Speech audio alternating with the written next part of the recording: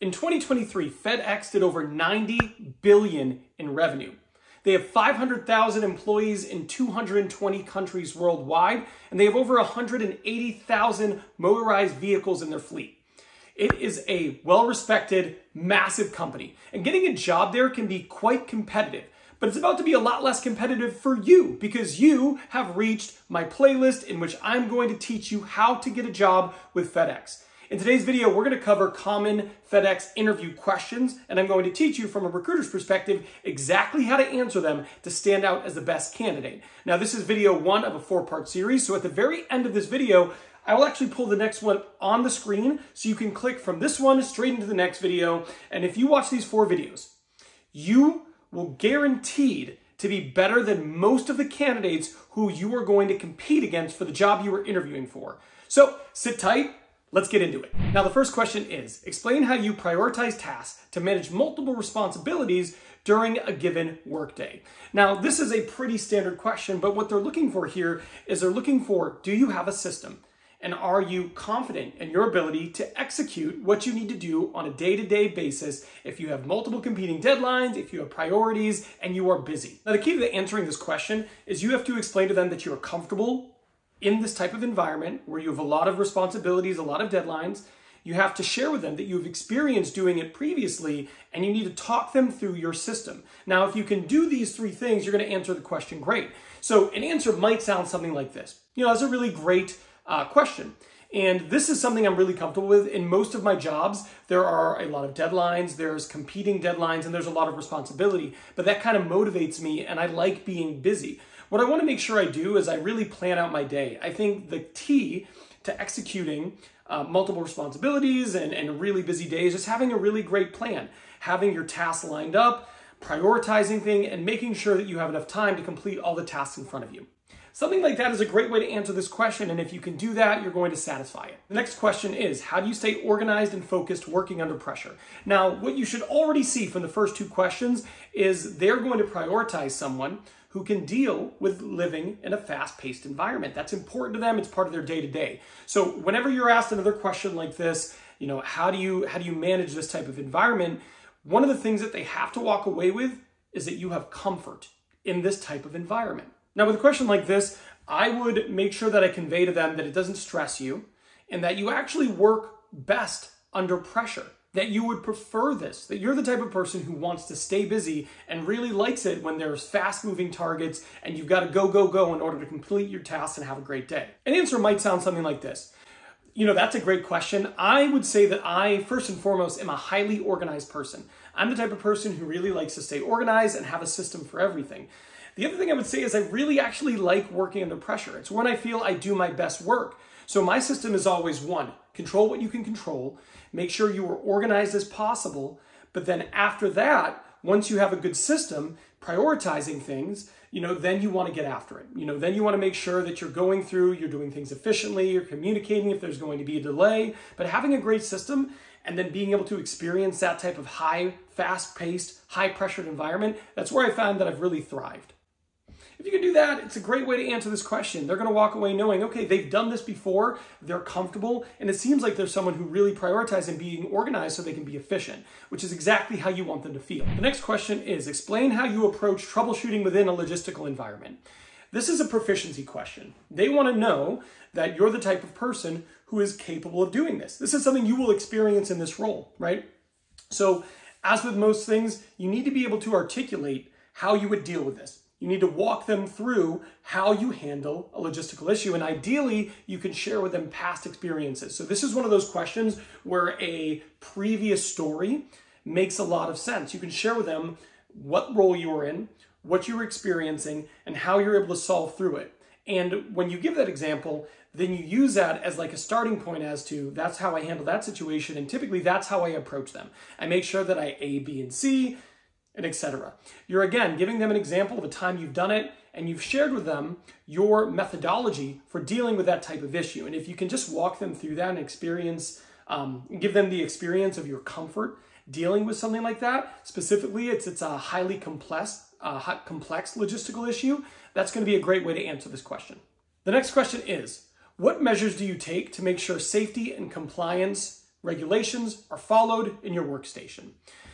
Whenever you have a safety question, it underscores just how important safety is to an organization, because we don't get a lot of questions like this. Unless you're in EHS, environmental health and safety, you're not going to get questions around safety protocols unless it is a massive emphasis to the company. If safety is part of the interview process, it means it really matters to them. So I think what you really need to do here is underscore just how important you also view safety is. When you answer a question like this, starting off with saying, safety has always been a really big priority to me. I want to make sure that myself and my coworkers are safe. And I think the key to that is following the regulations that have been put in place, because they are proven to make sure that you can limit the chance of risk. Something like that is a great way to start it. And then from there, just tell them what it is you do. I would make sure that I highlighted the fact that I like to follow these regulations. I'm highly compliant because I understand the importance of doing that. And throwing those phrases in there, answering them like that, making it your own is a great way to answer this question. The next question is, explain your experience collaborating with cross-functional teams to drive efficiency within an organization. Now, this is a great question because it gives you an opportunity to talk about previous collaboration. So a few things here. This is a great question to have a story ready. It's also really important that you talk about your belief in collaboration and the benefit of doing it with different teams. So it's a pretty easy question, I think, to answer as long as you have a background with this and you have examples. But a good answer might sound something like this. Well, that's a really great question. And I can tell you from my past that I'm a huge fan of collaboration. And that's with my team, but also in cross-functional teams. I think there's some really great benefits that can come out of collaborating with other departments in your organization, because then you get different viewpoints on an issue and you can come up with a better solution. In fact, previously at ABC Company, I was part of a cross-functional team and we had to deliver blank. That's a great way to do it. You talk about your belief, your understanding, the value of it, and then you tee up a story in which you can demonstrate a time in which you actually did solve a problem collaborating with a cross-functional team. The next question is, how do you stay up to date on the latest trends and technology in the supply chain management space? This is a great question, and depending on your role, it might sound a little bit different, but they're basically asking you, well, how do you stay up to date? How do you stay informed? And this question is going to be unique to you, but you want to make sure you have an answer. If you don't have an answer here and they go, hey, they asked you this question, you go, oh, I don't know. I guess I rely on my employer to provide me with information. That's a bad answer. A good answer is that you have self-directed learning. You are doing things on your own to make sure you are up to date in your industry. This could be newsletters you subscribe to, magazines you get, YouTube channels that you follow that specifically focus in on your area of expertise. This isn't a challenging question.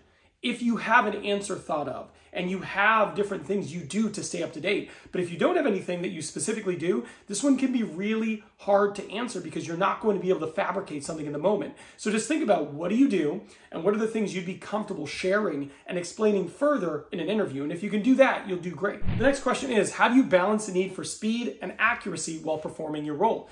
This is a great question, and it's a common question you might get when you're interviewing for a role that is high pace, because speed is obviously very important if there is a lot of tasks to complete, but so is accuracy. You can't do a lot of things incorrectly. That's just going to make the problem much worse. So when you're answering this question, you want to make sure that you underscore the importance of both, and then again, give them your system, how you go about doing that. So the answer might sound something like this. That's a really great question. And in most of the roles I've been in my career, I think I've certainly seen that both speed and accuracy is really important to functioning in the role at a high level. And for me, I value both of these things. I'm the type of person who wants to move quickly to get a lot done, but that doesn't do any good if you're not doing it right. So for me, one of the things I always make sure I do is I make sure I understand the best way to perform a task. Because if you don't understand the optimal way to perform a task, you're never going to be able to do it both fast and accurately. So I make sure I have a really firm understanding of how to perform my role, and then I just try to work hard and work consistency. And I make sure that I'm checking to make sure there's accuracy along the way. Every once in a while, I'll build in an accuracy check to make sure that I'm doing things in the best, most efficient way possible. And that's usually how I stay on top of it. But, I would say that this is something I've had to do in most of the roles I've been in. And I like it. It makes a day go by and it keeps me at the top of my game. So I'm a big fan of operating in environments like this. That's a great way to answer the question. Make sure you make it your own. You don't want to sound like me, you want to sound like you. But if you can hit on those things and have a message that is similar to that, you'll do a great job. Now, the type of question you're going to get in addition to these are behavioral interview questions. They're some of the more common questions to be asked in an interview, and they can be some of the more challenging ones. That's why I make this video here. This video here is number 2 in the series, and in this video, I'll walk you through everything you need to know on how to answer behavioral interview questions. So I'm done here, and I will see you over there.